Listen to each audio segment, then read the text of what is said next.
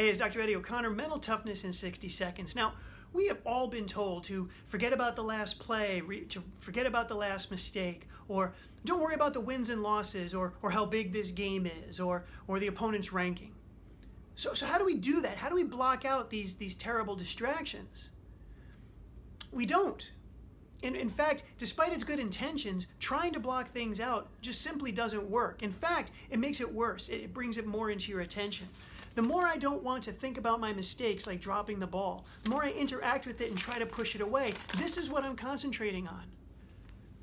But if this is what I want to be doing, all my attention needs to be poured into the process of winning. And you'll notice that when I do that, everything else disappears. So you don't forget or block out, you focus on what's most important now.